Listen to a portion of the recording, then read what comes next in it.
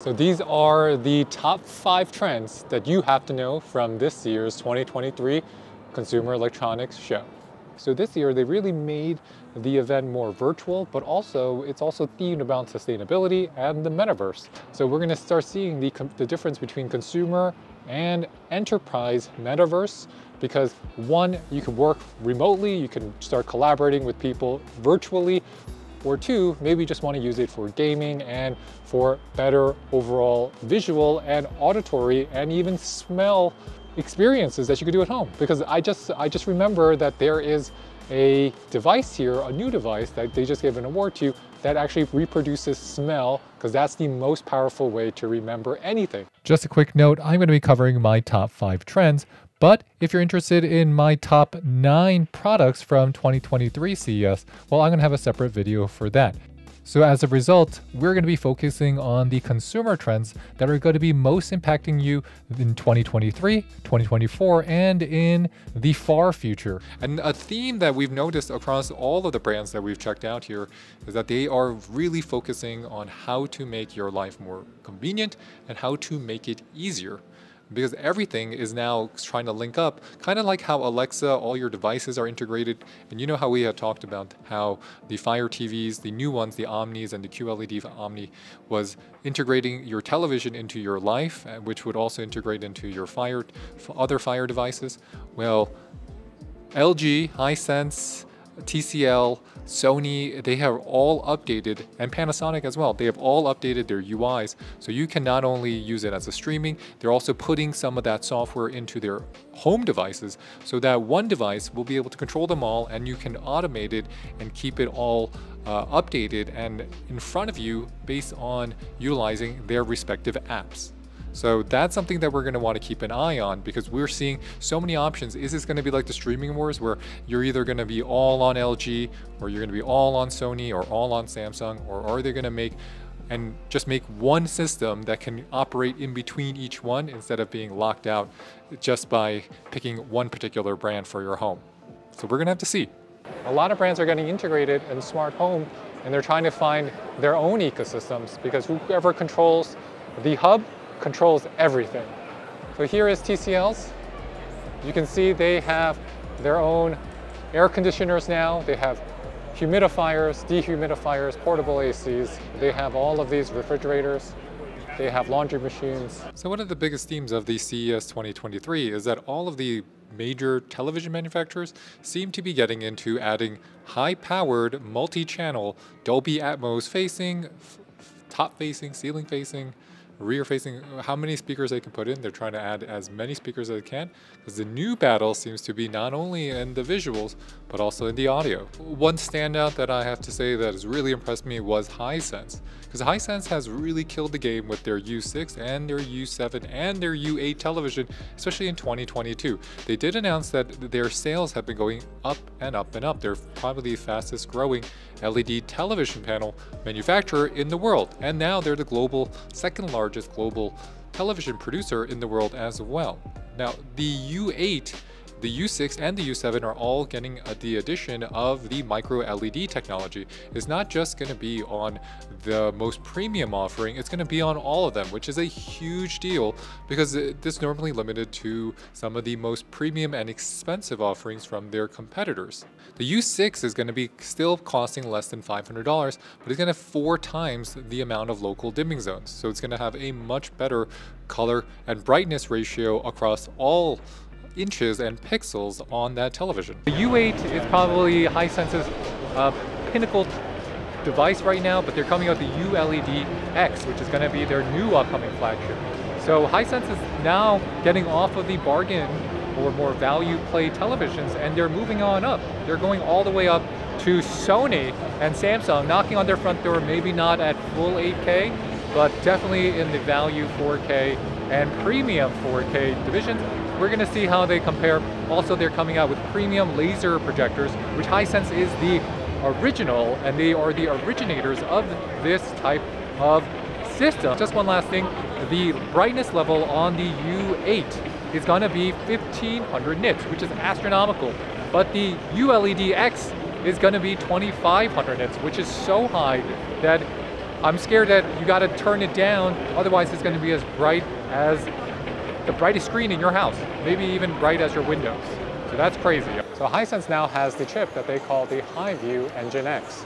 So this is a 16-bit light control algorithm that has 65,500 brightness levels, and it has 3 times the environmental contrast of the OLED TV. HiView Engine X also comes with the first 8K AI picture chip, which intelligently detects every frame and scene by learning, analyzing, and then training the entire data set to optimize the picture in real time. We're going to be seeing the addition of Wi-Fi 6E, so you can use and utilize the full speed and bandwidth that your new routers might be giving to you. There are some strong claims that Hisense made. They're saying and stating that they anticipate the U8 for 2023, the new one, is going to be the best television, at least the best value television of 2023. They are already announcing that they believe they're going to be the winner. And based on their previous results, I have to say I do believe them. The LG Signature OLED is now going to be completely wireless. There's no cords. It's all going to be connected by a remote box. So kind of like the Samsung frame when you had the one box, this one is going to have a box that everything is going to be plugged into, like you do your router, and then your television will wirelessly connect to that box. So that is a much easier television to install and mount on the wall, since it's not going to have any cables running to it. So one of the most interesting things that LG announced, in my opinion, is that they have announced, so they have updated their LG ThinQ. So what LG is going with is that they are going to be updating their home devices more frequently, because as their menu and as the software and the computer tree that's behind and operating all those devices get more complicated, they can change what they're able to do when you get them on day one versus 1 year later. Similar to how your phone gets an update and suddenly gets new features like a better camera, that might be coming to LG products like your vacuum and your fridge or a computer,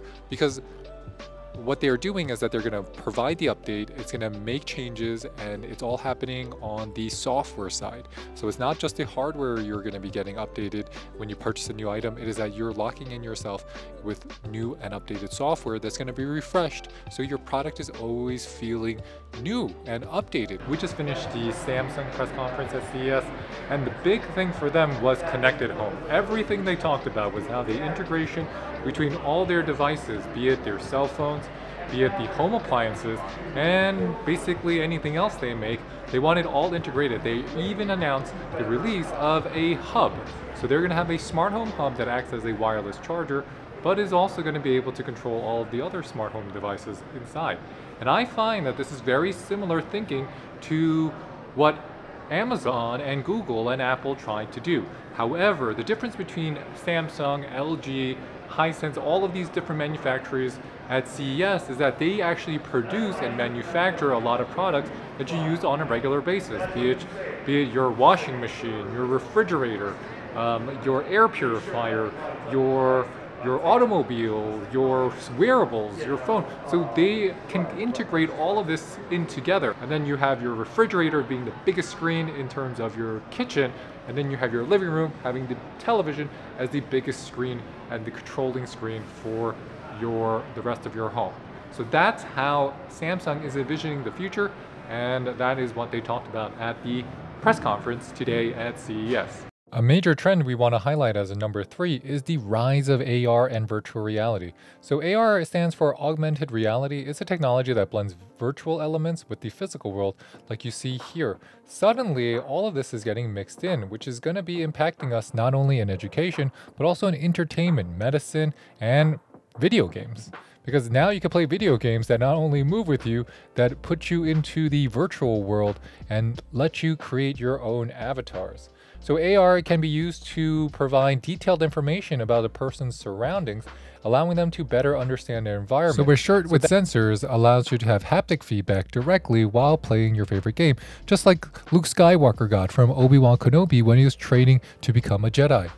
Other companies were using it to enhance not only just gaming, but really immersive learning experiences. So to teach and share how to do something, but do it virtually. And we're seeing this type of technology stretch across the board, and it's going to be integrated into even enterprise, where it just makes things more efficient for quality control, or for something like having just virtual meetings where everyone could be in the same room observing something similar while working remotely. And based what I saw at CES, it's really because camera technology is really catching up. The camera improvements are getting so much faster, and the AI chips are getting more responsive and able to handle a busier load, especially if it's trying to navigate and decide what is actually viewing. You see this technology not only used on things like diets. Yes, diets, where it can assess what food you're eating. I'm standing under the TCL Link, and TCL has this really cool exhibit at CES. And the best thing about it, I find, is that TCL is making big strides on the VR and the AR front, surprisingly. And they also have released a ton of new home appliances. Probably these home appliances are going to be part of their integrated home systems that is going to be competing with the Samsungs and the LGs of the world. Right now I'm going through all of the AR and VR text. There's so much new stuff. Like, how do you even keep up? There's so much new stuff now, but it's all based on updated cameras. So you have better camera technology, and then you have better sensors that are working better together, so that it could deliver different experiences for you. So as I'm walking through CES, we are heading towards the Samsung section.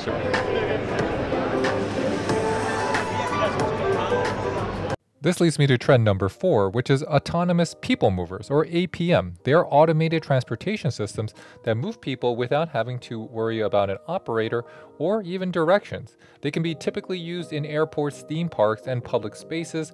They're usually powered by electric motors and feature advanced sensors and software that allow them to operate fully autonomously. We're seeing the first wave. You saw the Samsung vehicle and the Helene, and this is from ZF.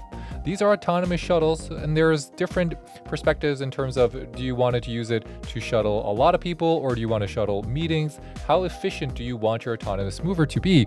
But it works without a driver, which saves people time. What they're really meant to do is just help with sustainability and to save energy costs, because they're convenient and they're reliable for everyone that's involved in using an APM, as long as it's safe. And this is now the bus of the future. So we're going to start seeing this type of design everywhere. We're seeing it not only here, but from the other manufacturers. And I'm really excited because maybe it's not people's thing right now, but it could be people's things in the future. Trend number 5 is robot and power everything. So we're seeing the closest that we've ever been to the rise of the robots. They're programmed using the AI, and a lot of the technology you're noticing is actually from things like robo-vacuums. So robot vacuums have been really good at obstacle detection, and now we're seeing it on this. This is the Works lawnmower. This is a robot lawnmower that can cut edge to edge, especially without you having to push the lawnmower. That's really cool. There's also upgrades in terms of pool cleaners. There's upgrades in terms of microwaves. There's upgrades in terms of almost everything you can imagine a robot to help you do. Even for warehouse moving, they have upgraded the robots, because all of this is powered by the AI engine and the AI chips that can figure out what the robot should actually do and help it make kind of its own decisions, even though it's not going to have consciousness. This is the closest we're going to get up to this point in time, which means this is the closest we've ever been with the smartest robots in the history of mankind. So something that I've noticed is that the massage chair, just the massage chair is making a comeback, because I see massage chairs everywhere around here. They're all over the place in different variations. I mean, look, I just wove down a little bit more, and there's more massage chairs, and there's a queue to try them out. But this is the end of CES for me. I'm sad to go, but there's been so much action here, and I've learned a lot. And I'm happy that I was able to share with you. So thanks for watching, everyone. This is Dave with the French Glow. If you have any questions, let me know. I'll catch you next time. Bye, bye, bye.